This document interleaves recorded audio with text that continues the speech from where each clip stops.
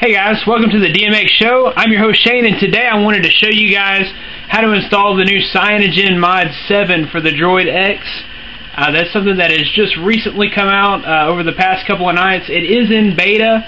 By beta, I mean that it is broken.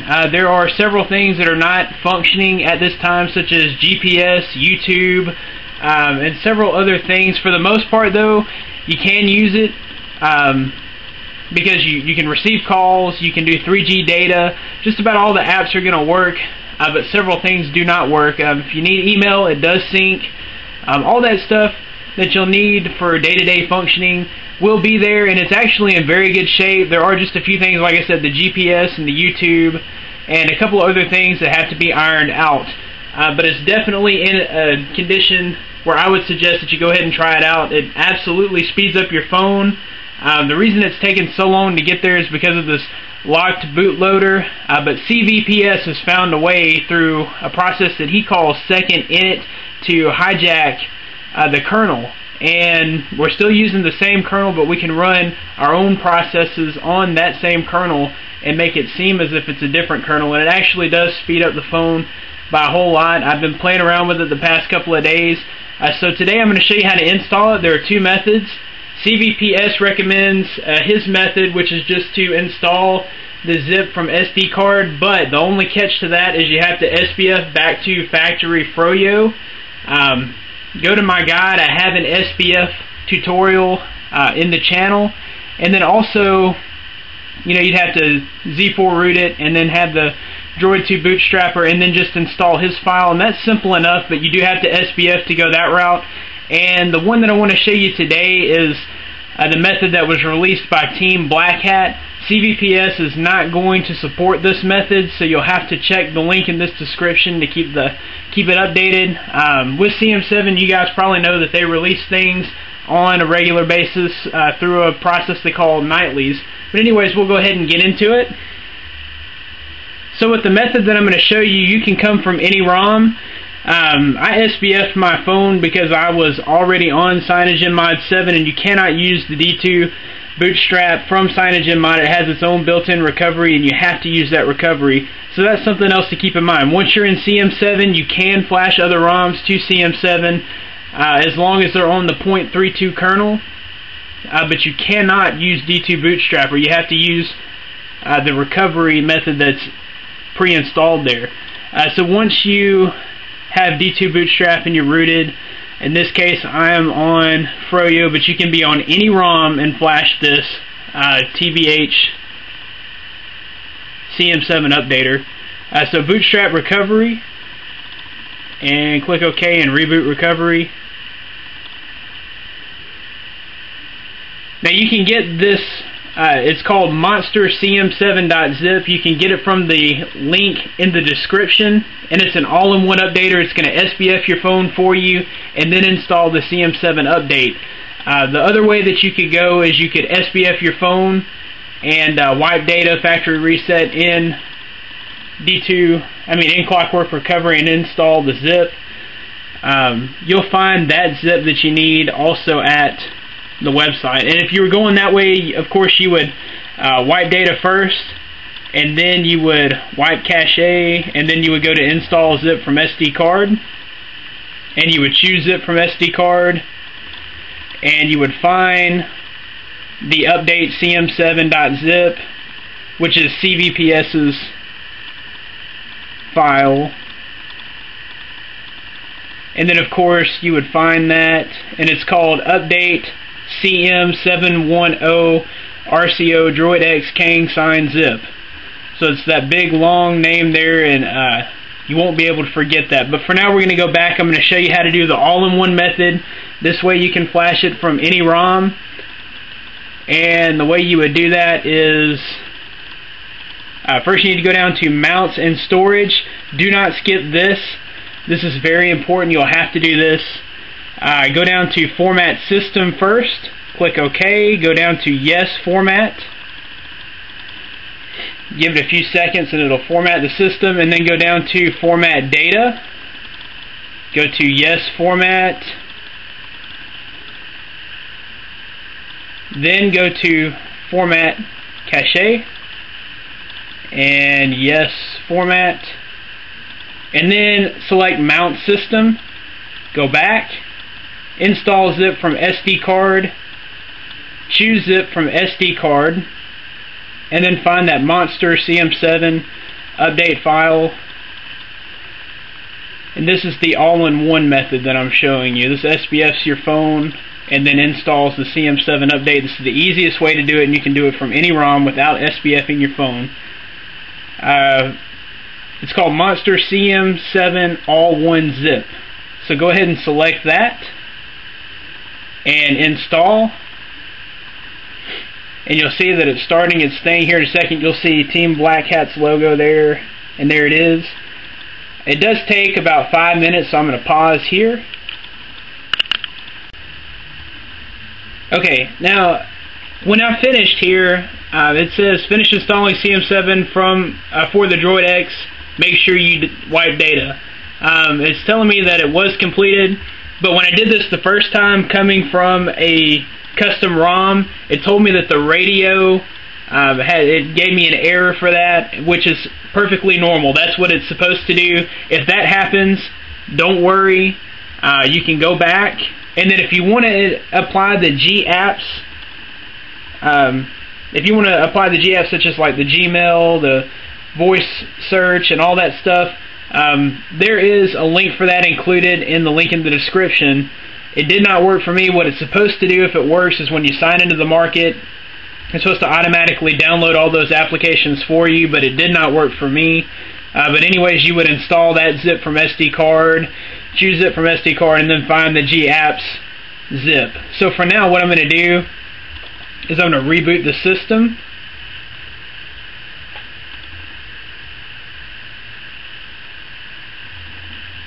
And of course it takes quite a while to boot up. I'm going to show you guys the boot animation and then pause it because it takes several minutes for it to boot completely on the first boot up.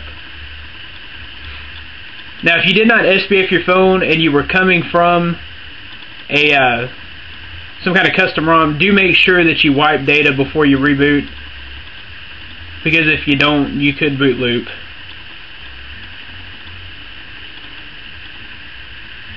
Okay, so there is your new Cyanogen Mod 7 boot animation, and while this boots up, I'm going to go ahead and pause it real quick. Okay, so you will get this screen, and you'll need to activate your phone. Just click activate and hold the speaker down. It's going to give you several options. Just select option 1, it'll program the phone for you. Over-the-air programming. This call is airtime free. And the way you'll bring up your keyboard is just hold down the menu button, and there's your keyboard. Go to the numbers, press 1, and that'll activate your phone. Okay, and so if it asks you to sync everything, you just skip through that. If the installer hung up on the radio and then said that the installation failed, then what you'll need to do is go and flash it again. But this time you'll go through the CM7 clockwork recovery. So hit the power button, bring up the phone options, click reboot, and then click on recovery and select OK. That's going to boot you back into clockwork recovery. You'll go back through there and install the zip.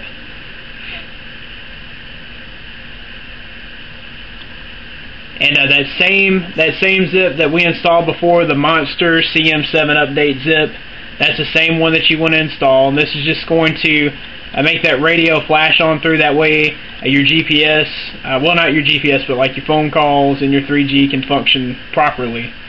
So as soon as that comes up, we're just going to go down to install zip from SD card, choose zip from SD card, and go down to downloads, wherever you keep your, go to download and go to that Monster CM7 all1.zip. Now it completed earlier for me, so I'm not going to do it again, but if it hung up on you and it did not complete, just do that again, and when it finishes, go back to Reboot System Now and reboot it. And as soon as it comes back up for me, I'm going to give you guys a quick review. Okay, so the first thing you'll notice is this AOSP lock screen. And then of course you can see how fast it is directly from the boot. Here you've already got your app dock, loads up. A few things that I want to show you guys. You do have your spare parts and your dev tools. And in settings, you see you have ADW launcher settings. ADW is included. I like to mess with my app drawer and, well, not the app drawer, I'm sorry. Go to System Preferences, or not. Okay, UI settings, you can change your dock at the bottom. I like the 5 icons. And I wanted to show you one other thing. Where is it at? Screen preferences, maybe. Okay, desktop transition. You can actually change that, and I like the page. And when you go back here, you've got, see your dock bar is bigger, and then whenever you scroll from page to page, you see how it gives you that neat effect. Okay, another thing that I wanted to show you guys is the music mod. On CM7, you can control your music application from the lock screen. So go ahead and I'll start. So you can just run through there, and if you turn your screen off and bring your screen back up, you see down here you have, you can pause it. At the bottom you can pause it and play it, and you can skip through. Many people have tried to include this into their ROMs, and it doesn't always work, but this one does work. And that was one of the things that really excited me, that it actually works. Like I said, email syncs, and you get your calling, and your 3G works. It is beta, but it is very usable. In fact, I'm going to keep this on my phone until a Nightly comes out to update it, or maybe if P3 Droid drops the Tranquility G-Spot on us, I might try that out for a little while.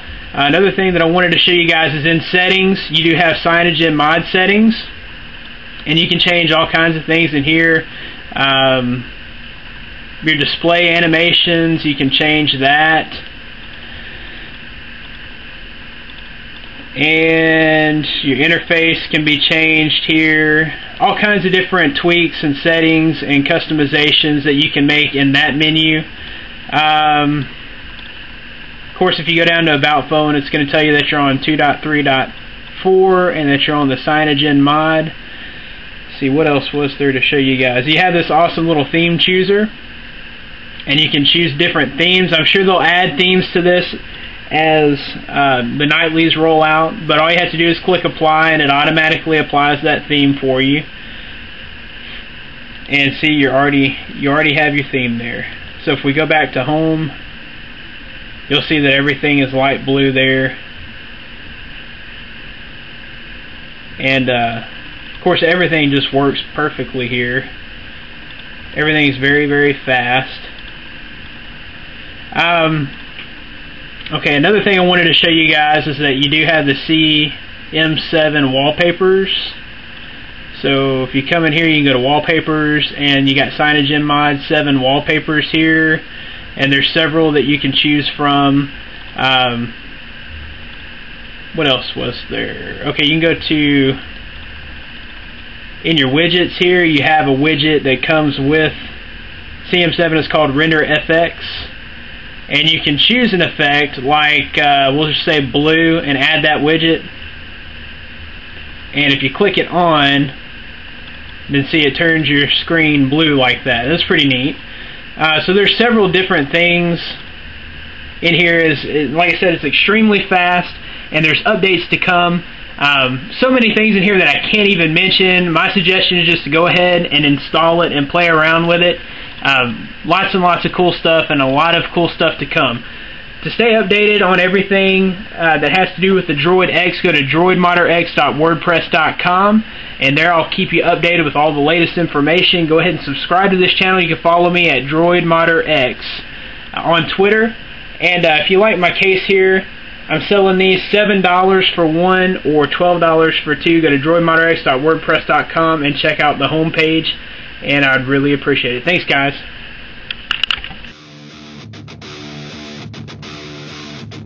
Intoxicated.